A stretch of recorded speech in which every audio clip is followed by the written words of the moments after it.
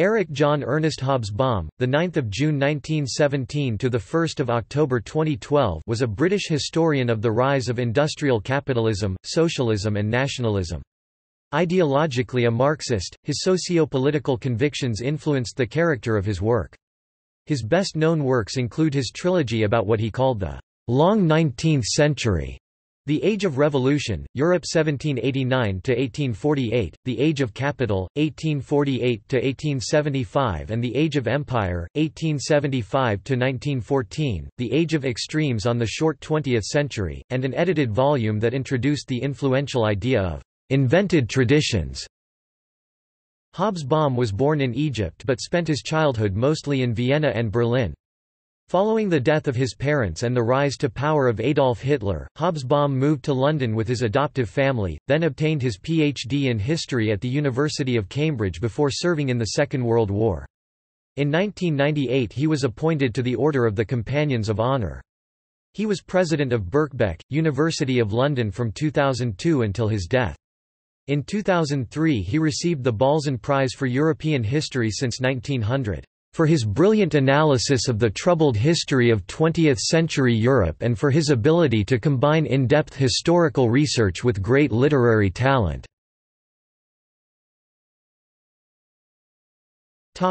Early life and education. Hobsbawm was born in 1917 in Alexandria, Egypt, to Leopold Percy Hobsbawm née Obstbaum, a merchant from the East End of London who was of Polish-Jewish descent, and Nelly Hobsbawm née Grun, who was from a middle-class Austrian Jewish family background. His early childhood was spent in Vienna, Austria and Berlin, Germany. A clerical error at birth altered his surname from Hobsbawm to Hobsbawm. Although the family lived in German-speaking countries, Eric grew up speaking English as his first language. In 1929, when Hobsbawm was 12, his father died, and he started contributing to his family's support by working as an au pair and English tutor. Upon the death of their mother in 1931, he and Nancy were adopted by their maternal aunt, Gretel, and paternal uncle, Sidney, who married and had a son named Peter. Hobsbawm was a student at the Prinz Heinrich Gymnasium Berlin, today Friedrich List School, when Hitler came to power in 1933. That year the family moved to London, where Hobsbawm enrolled in St Marylebone Grammar School, now defunct. Hobsbawm attended King's College, Cambridge, from 1936, where he took a double-starred first in history and was elected to the Cambridge Apostles. He received a doctorate (PhD) in history from Cambridge University for his dissertation on the Fabian Society. During the Second World War, he served in the Royal Engineers and the Army Educational Corps. Personal life. Hobsbawm's first marriage was to Muriel Seaman in 1943. They divorced in 1951. His second marriage was to Marlene Schwartz, with whom he had two children, Julia Hobsbawm and Andy Hobsbawm. Julia is chief executive of Hobsbawm Media and Marketing and a visiting professor of public relations at the College of Communication, University of the Arts London. He also had an out-of-wedlock son, Joshua Benathan, who died in November 2014. Academia. In 1947, he became a lecturer in history at Birkbeck. He became reader in 1959, professor between 1970 and 1982 and an emeritus professor of history in 1982. He was a Fellow of King's College, Cambridge, from 1949 to 1955. Hobsbawm said there was a weaker version of McCarthyism that took hold in Britain and affected Marxist academics. "You didn't get promotion for 10 years, but nobody threw you out." Hobsbawm was also denied a lectureship at Cambridge by political enemies, and, given that he was also blocked for a time from a professorship at Birkbeck for the same reasons, spoke of his good fortune at having got a post at Birkbeck in 1948 before the Cold War really started to take off. Conservative commentator David Pryce-Jones has questioned the existence of such career obstacles. Hobsbawm helped found the academic journal Past and Present in 1952. He was a visiting professor at Stanford in the 1960s. In 1970, he was appointed professor and in 1978 he became a Fellow of the British Academy.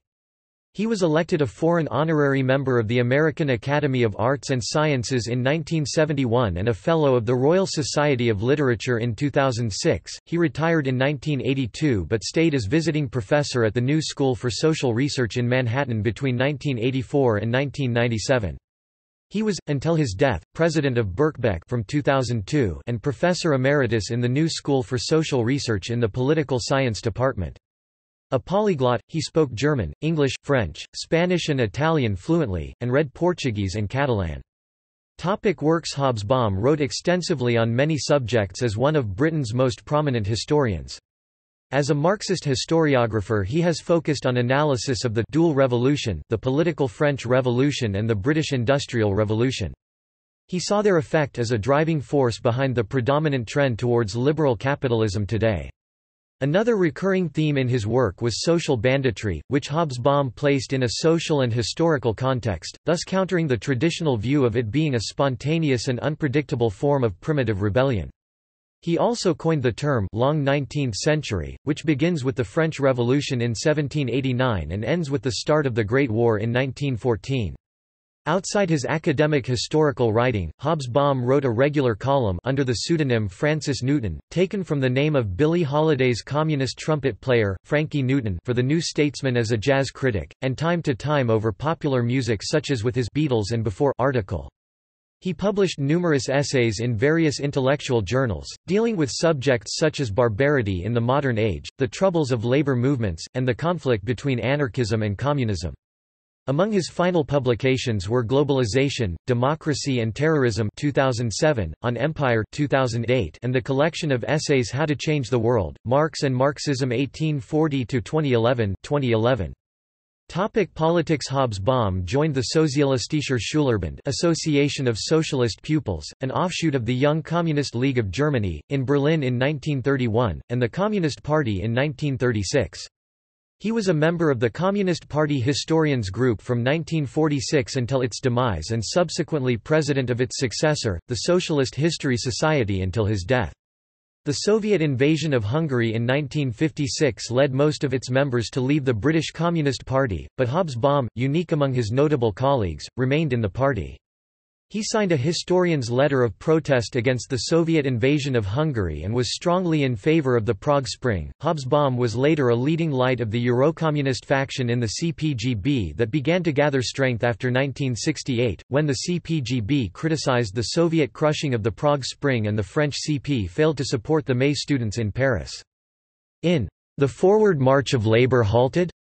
Originally a Marx memorial lecture, The British Working Class 100 Years After Marx, that was delivered to a small audience of fellow Marxists in March 1978 before being published in Marxism Today in September 1978. He argued that the working class was inevitably losing its central role in society, and that left-wing parties could no longer appeal only to this class, a controversial viewpoint in a period of trade union militancy.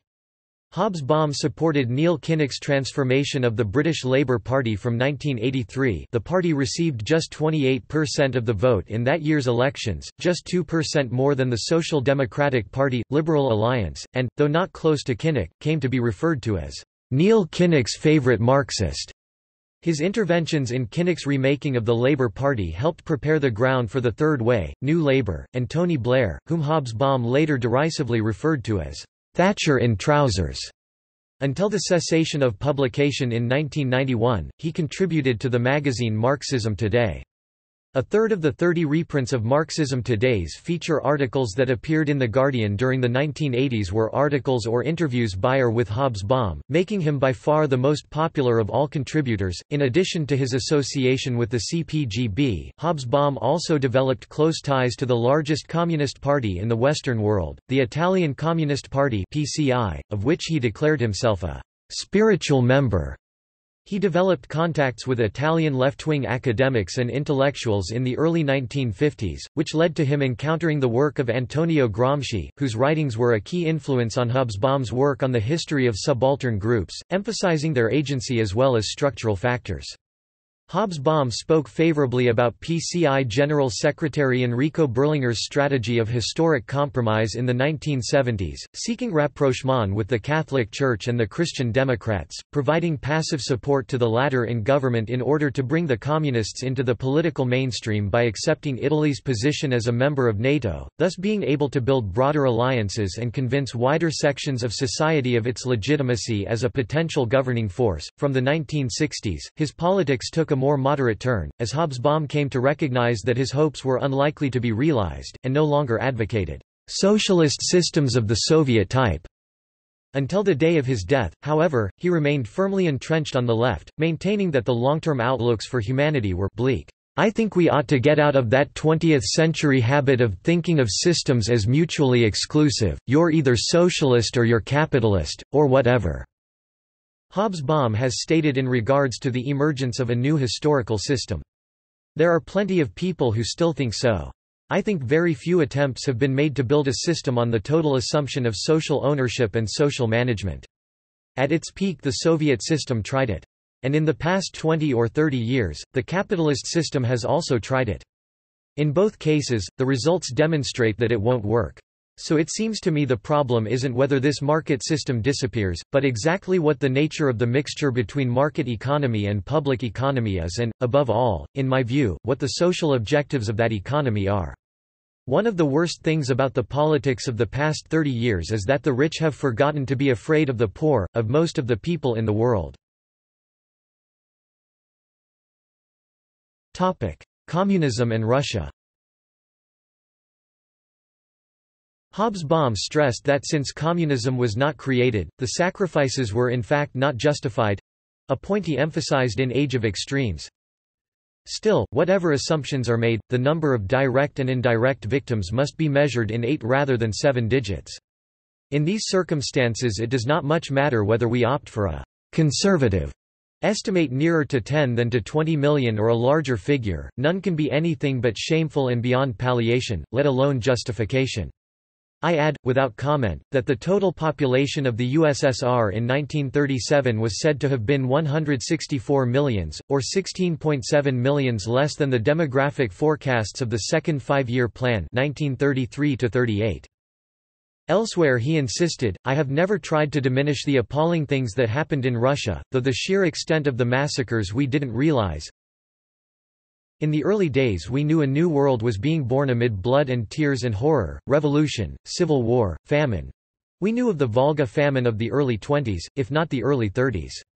Thanks to the breakdown of the West, we had the illusion that even this brutal, experimental, system was going to work better than the West. It was that or nothing."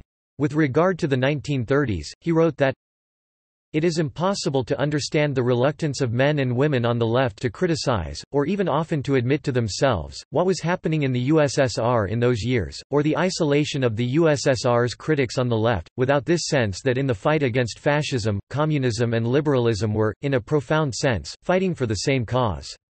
Not to mention the more obvious fact less than pre greater than that, in the conditions of the 1930s, what Stalin did was a Russian problem, however shocking, whereas what Hitler did was a threat everywhere." He claimed that the demise of the USSR was traumatic not only for communists but for socialists everywhere. Miscellaneous views. Regarding the Queen, Hobsbawm stated that constitutional monarchy in general has proved a reliable framework for liberal democratic regimes, and is likely to remain useful. On the nuclear attacks on Japan in World War II, he adhered to the view that there was even less sign of a crack in Japan's determination to fight to the end compared with that of Nazi Germany, which is why nuclear arms were dropped on Hiroshima and Nagasaki to ensure a rapid Japanese surrender. He also believed there was an ancillary political, non-military reason for the bombings. Perhaps the thought that it would prevent America's ally the USSR from establishing a claim to a major part in Japan's defeat was not absent from the minds of the U.S. government either. Hobsbawm is also quoted as saying that, next to sex, there is nothing so physically intense as participation in a mass demonstration at a time of great public exaltation. Praise and criticism. In 1994, Neil Asherson said of Hobsbawm, "No historian now writing in English can match his overwhelming command of fact and source. But the key word is command. Hobsbawm's capacity to store and retrieve detail has now reached a scale normally approached only by large archives with big staffs." In 2002, Hobsbawm was described by right-leaning magazine The Spectator as, "arguably our greatest living historian, not only Britain's, but the world's." While Niall Ferguson wrote, that Hobsbawm is one of the great historians of his generation is undeniable. His quartet of books beginning with the Age of Revolution and ending with the Age of Extremes constitute the best starting point I know for anyone who wishes to begin studying modern history. Nothing else produced by the British Marxist historians will endure as these books will. Quote, in 2003, The New York Times described him as one of the great British historians of his age, an unapologetic communist and a polymath whose erudite, elegantly written histories are still widely read in schools here and abroad. James Joll wrote in the New York Review of Books that Eric Hobsbawm's 19th-century trilogy is one of the great achievements of historical writing in recent decades. Ian Kershaw said that Hobsbawm's take on the 20th century, his 1994 book, The Age of Extremes, consisted of masterly analysis.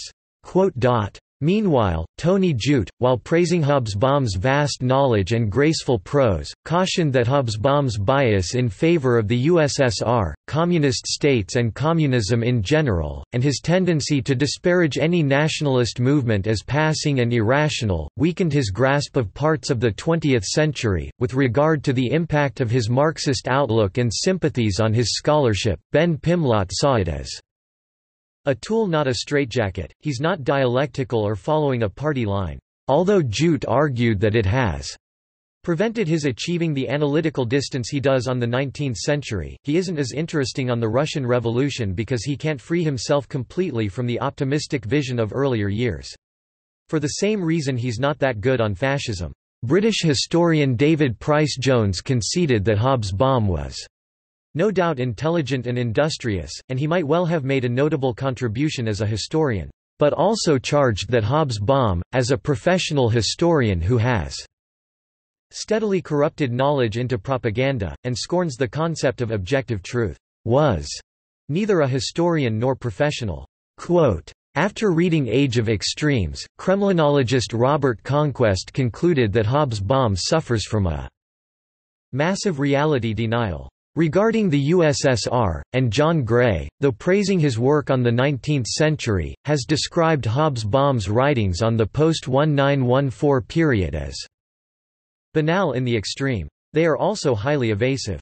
A vast silence surrounds the realities of communism, a refusal to engage which led the late Tony Judt to conclude that Hobsbawm had provincialized himself.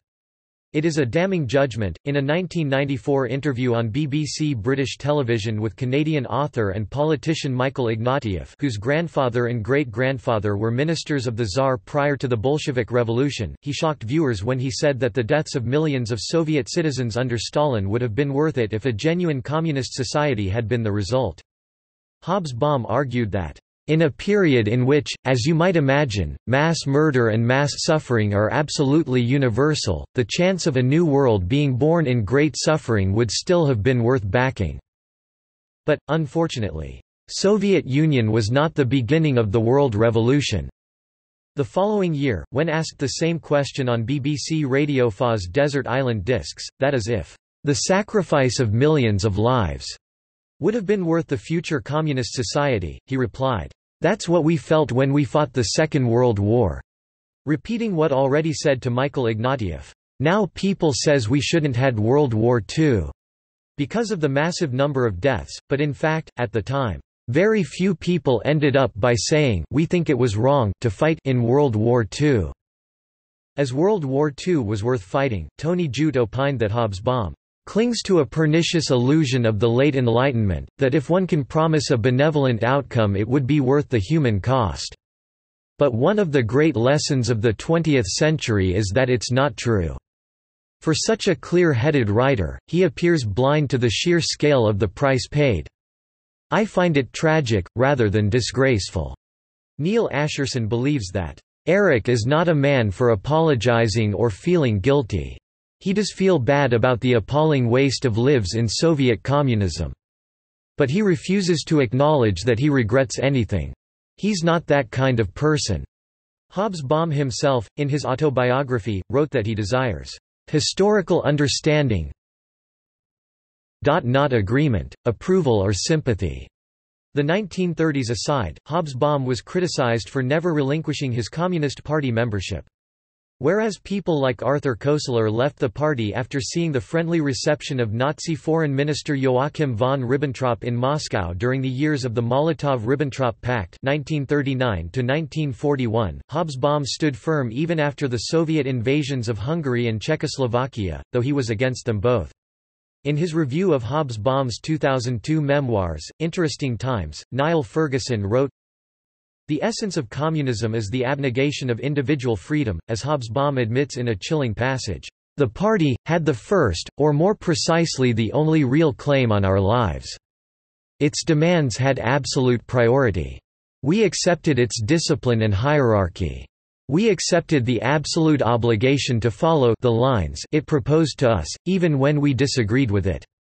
We did what it ordered us to do. Whatever it had ordered, we would have obeyed.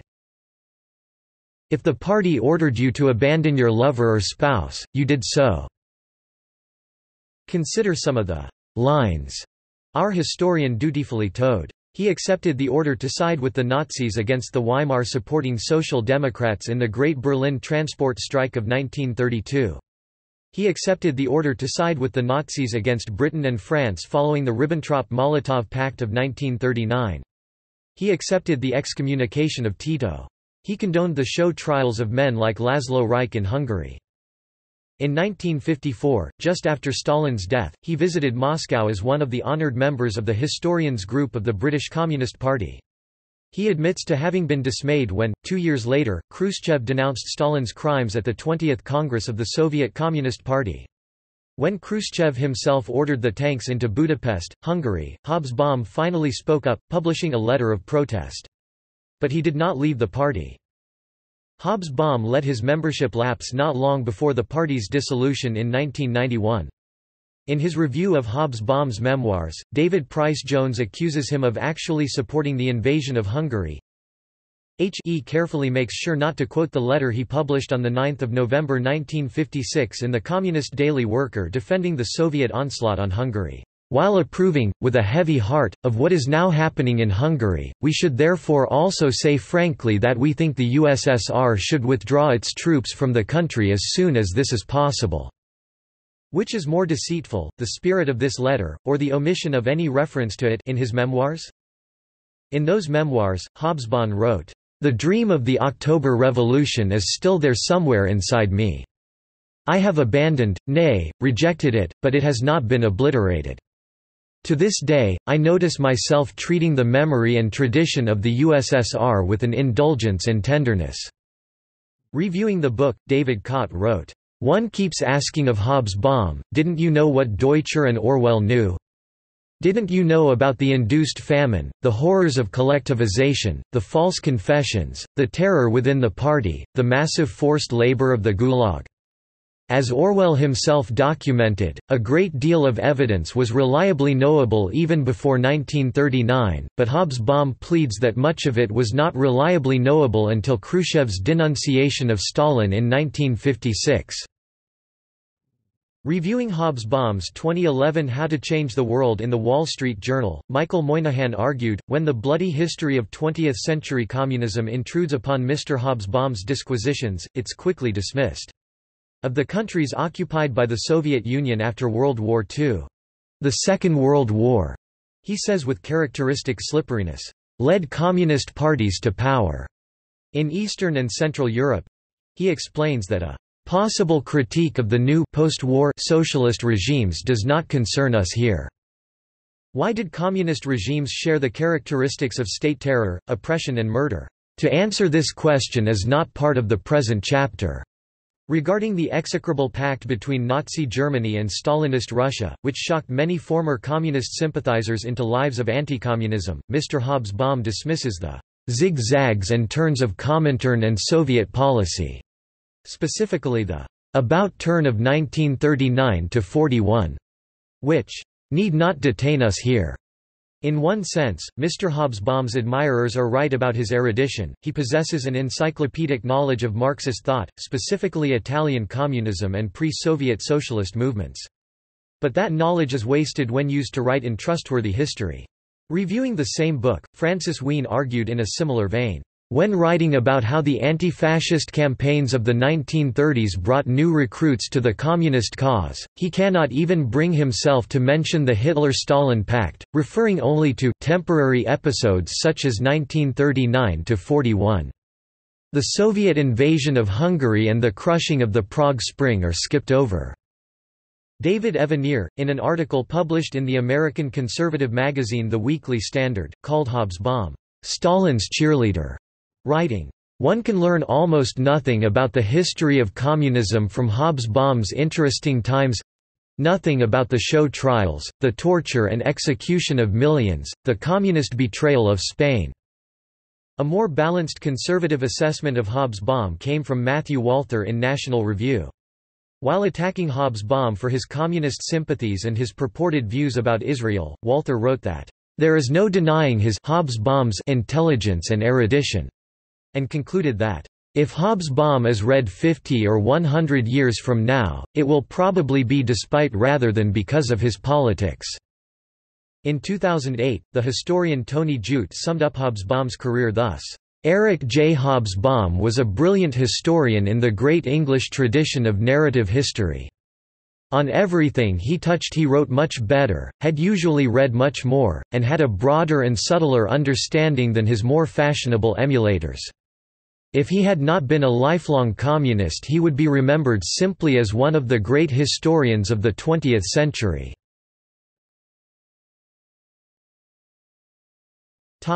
Death.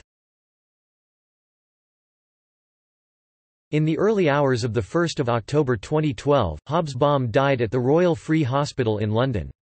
His daughter Julia confirmed that he died of pneumonia, while suffering complications of his leukemia. She said, he'd been quietly fighting leukemia for a number of years without fuss or fanfare. Right up until the end he was keeping up what he did best, he was keeping up with current affairs. There was a stack of newspapers by his bed. Following Hobsbawm's death, reactions included praise for his sheer academic productivity and prowess, and tough reasoning, in The Guardian. Reacting to news of Hobsbawm's death, Ed Miliband called him an extraordinary historian, a man passionate about his politics. He brought history out of the ivory tower and into people's lives. He was cremated at Golders Green Crematorium and his ashes were interred in Highgate Cemetery. A memorial service for Hobsbawm was held at the New School in October 2013.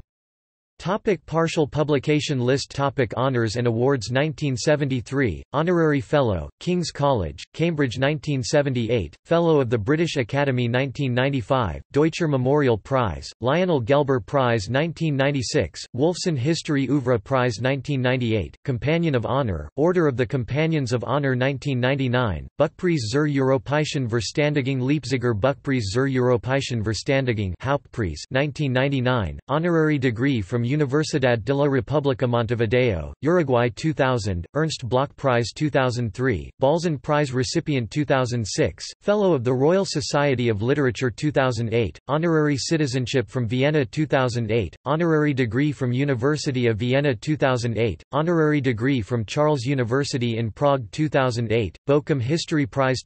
See also Independent Jewish Voices. Notes. References. Blackledge, Paul. 2012. Eric Hobsbawm, 1917–2012. Socialist Review. No. 374. London. Bounds, Philip. 2012. From Folk to Jazz, Eric Hobsbawm, British Communism and Cultural Studies. Critique, Journal of Socialist Theory. Volume 40 No. 4. pp. 575–593. Campbell, J. The 12th of February 1988. Towards the Great Decision, Review of the Age of Empire. Times Literary Supplement. Volume 4428. p. 153. Carlin, Nora, Burkle, Ian Autumn 1983. Eric Hobsbawm and the Working Class. International Socialism. Volume 2 No. 21. Cronin, J. 1979. Creating a Marxist Historiography, The Contribution of Hobsbawm. Radical History Review, 19–87–109. Elliott, Gregory, Hobsbawm, History and Politics, London, Pluto Press, 2010. Genovese, Eugene The Squandered Century, Review of the Age of Extremes from the New Republic, Volume 212, 17 April 1995, pp. 38–43 Hampson, Norman. All for the Better, Review of Echoes of the Marseillaise from Times Literary Supplement, Volume 4550, 15 June 1990, p. 637. Jute, Tony. Downhill All the Way, Review of the Age of Extremes from New York Review of Books, 25 May 1995 Volume 49, Issue No. 9, pp. 20–25. Kershaw, Ian 2001 1998. Hitler, 1889–1936, Hubris. London, Penguin. ISBN 978-0-14-013363-9. Lands, David The Ubiquitous Bourgeoisie, Review of the Age of Capital from Times Literary Supplement, Volume 3873, 4 June 1976, pp. 662–664. McKiblen, R. Capitalism Out of Control, Review of the Age of Extremes from Times Literary Supplement, Volume 4778, 28 October 1994, p. 406.